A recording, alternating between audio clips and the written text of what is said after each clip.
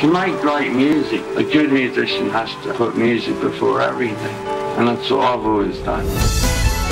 God looked down on this little cottage in Ireland and said, that little boy there, he's the little boy that I'm going to use to save Irish music. Shane went to London when we were 13. I love the drink, the gig, the girls. The lyrics are always about fighting, drinking, dying, living. You know, the things that everybody does. Where we were the hottest live band in London. Shane MacGowan, the visionary, one of the finest writers of the century. And then they went on a world tour. It was non-stop exciting.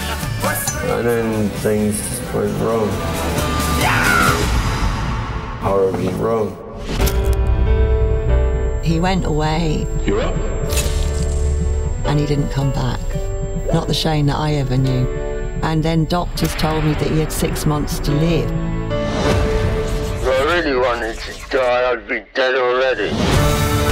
Well, I'm delighted to announce the Special Lifetime Achievement Award to Shane MacGowan.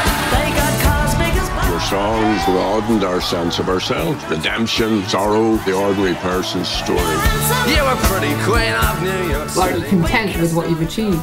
No, I want to do more. The boys of the NYPD choir were singing "Go Away, Babe," and the bells were ringing out for Christmas Day. Actually, we're better when we're sober, but it's not as much fun, so we get drunk.